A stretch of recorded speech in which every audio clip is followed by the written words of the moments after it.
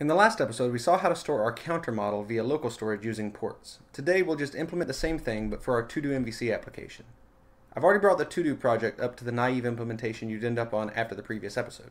Let's walk through the changes really quickly. So I added a set model action, so you could set the model on the inbound local storage. I switched the update to return model effects action rather than just a model, and that's for start app. I switched from start app to start app simple, so main startup.start. I added storage mailbox and input output ports. So there's the storage mailbox and input and output ports. And then I added a todo.html file. Okie doke. So it's pretty similar to our previous episode on local storage. We'll also need to install Elm effects. So we'll Elm package install evanscz Elm effects. And we're going to bring it in and we'll fix the start app import. So if you didn't notice, I was using start app simple. I also want to import effects, exposing effects. So that should pretty much resolve everything. However, there's a problem. So let's try to compile the code. I'm going to map. I like comma T to do the thing I want to do. So comma T will try to compile this now. And we have a problem. Our problem is here. So let's read it a little bit. It says we're trying to send an unsupported type through an inbound port. So we have a signal of models, and the model includes this filter state. And the problem is inbound ports can only take these types, and filter state is a union type of our own devising. So basically, we can't send this custom type through. So we could modify our model so that it used a string to store the state, but that's just being lazy. Instead, we'll send json.encode.values, so you can see json.values can come through. So we'll use json.encode and json.decode to handle serialization and deserialization ourselves. So let's go ahead and open it up again. So we will need to bring in json.decode, and we will expose this little operator. And so this is an operator that makes it easy to apply a decoder to a given field. We'll also import json.encode, and we're going to need task because we have effects. So we'll make our update send to storage mailbox after every mutation. I'm going to go through this very rapidly because it's very boring to watch me do this.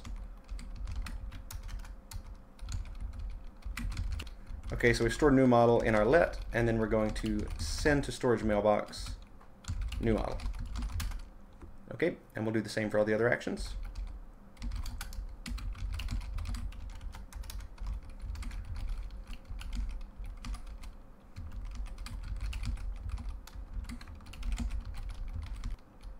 And we're not going to do this for update title because we don't care to store the currently edited title in our local storage. And we don't need to do it down here. Okay, so now we should be sending the new model to the storage mailbox after every update.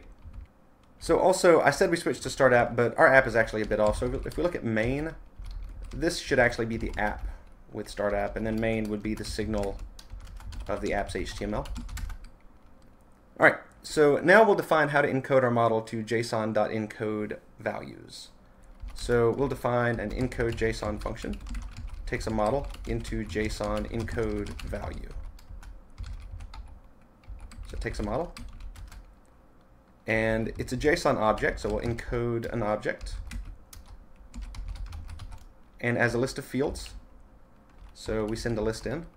The to-dos field, we're going to encode a list. And we're just going to map through this encode to-do function that we'll define just a little bit later, all of the model's to-dos. For the to-do field, we'll use that same function for the model's current to-do. For the filter field, we'll use a new function called encode filter state on the model's filter. And for the next identifier, we'll just encode it as an int. Okay, and so now we need to define encode to-do. It takes a to-do into JSON encode values. And it too is an object with a list of fields. So the title is a string completed as a bool.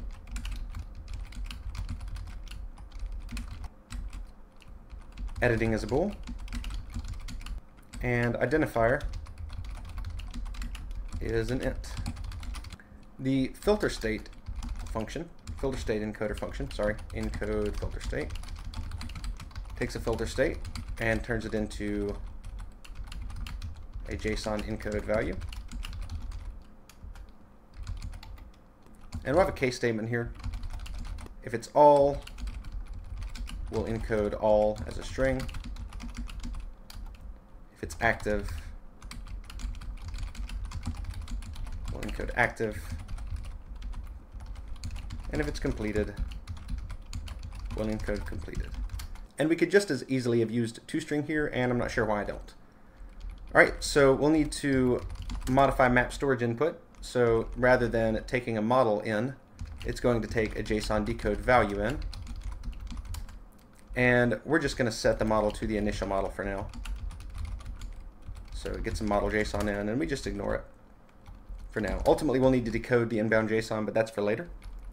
Okay, so the storage mailbox is no longer a mailbox of models. It's a mailbox for JSON encode values.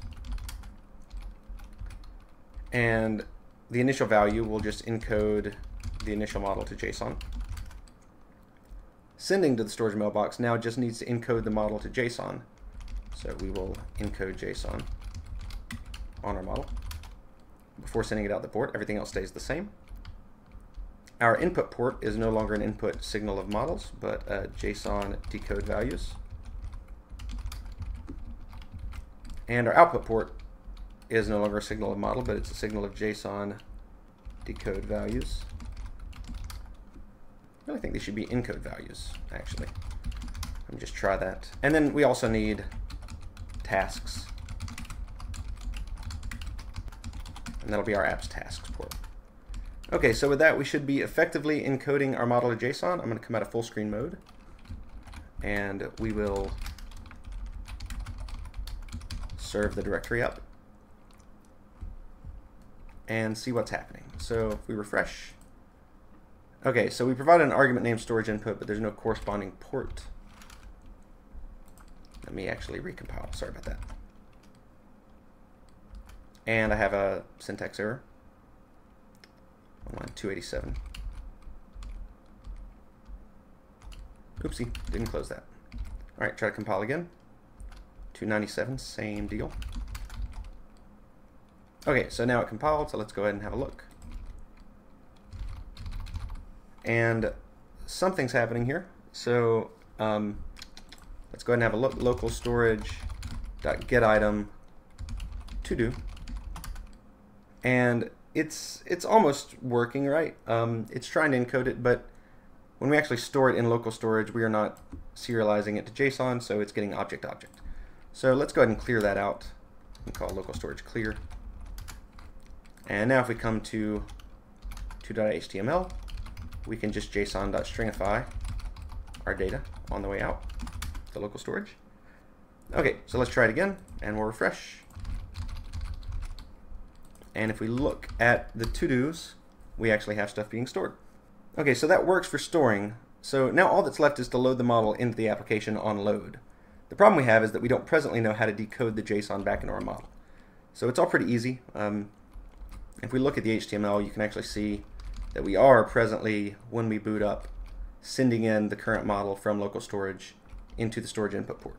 So to actually turn that into our model, we come in here, we have the storage input port, and it's being mapped. Anytime an input comes in, it's going through map storage input, and of course we're setting it to our initial model.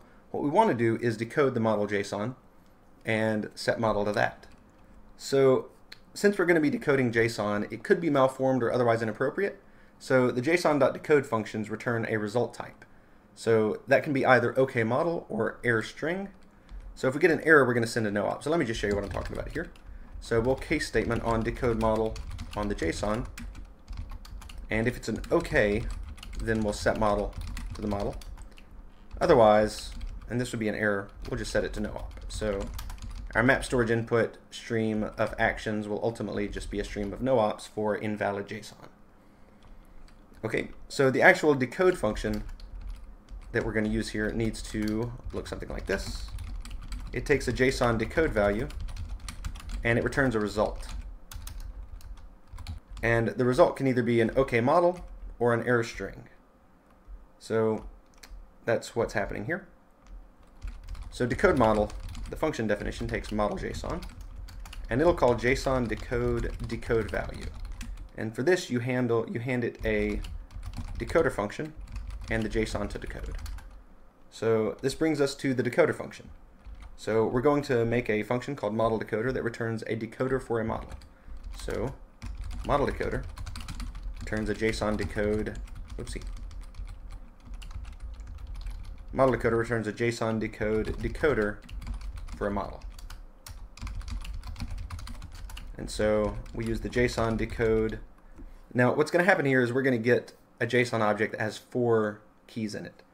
And so there is a handy function called object4 that takes an object with 4 keys and applies the decoded values to a function that you define. We're going to provide the model constructor function here that the record alias type produced for us, but this can be any 4arity function.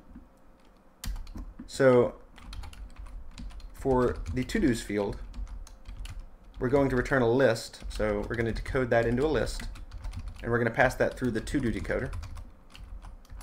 For the ToDo field, so this is the active ToDo, we'll just use the ToDo decoder. For the filter field, we're going to pass it through a filter state decoder. And for the next identifier, we're going to pass it through JSON decode int, just using the built-in. Okay, so we've talked about a ToDo decoder. It is a JSON decoder for ToDo's. So it is also an object with 4 keys. Pass it through the ToDo function. And our title is just a string. Completed as a bool. Editing as a bool. And identifier is an int. Okay, so now all that's left is the filter state decoder. So for this we have to break out a custom decoder because there's no other straightforward way to provide switching on a case statement. So we'll have a filter state decoder, and it's just a decoder for filter states. So we'll use a let here to provide a case statement. So decode to filter state takes a string, and if the string is all, it will return, here we have to return a result.ok all, because all of these custom decoder functions need to return a result. So if it's any of the things we know about, we'll just decode them as you would expect. If it's anything else, we'll return an error. Let me pull this over one. And then the actual body of this function will be calling custom decoder, and we get a string and we pass it through decode to filter state. And this ultimately returns our result of filter states. Okay, so might have been confusing, might not have been, but this all should work and should be sufficient to decode the data coming from the browser. So let's recompile. And of course I have an error. So identifier JSON.decode int, I left off a period. There we go. Sorry about that. Compile it. And everything worked. So let's go ahead and check it out in the browser now. So we'll refresh. And already you can see that it remembered our state from before. And so we can complete some things, and we'll go up here and refresh. And our state came back from local storage just like we wanted. Of course, it's storing all of our model state, so that includes things like what filter state we happen to be in. And it just works. Okay, so in today's episode, we saw how to use features from the JSON encode and JSON decode modules to implement custom JSON storage for our model via local storage. It shouldn't be difficult for you to generalize from this to how you would deal with custom JSON for some arbitrary API endpoint. I hope you learned something useful. See you soon.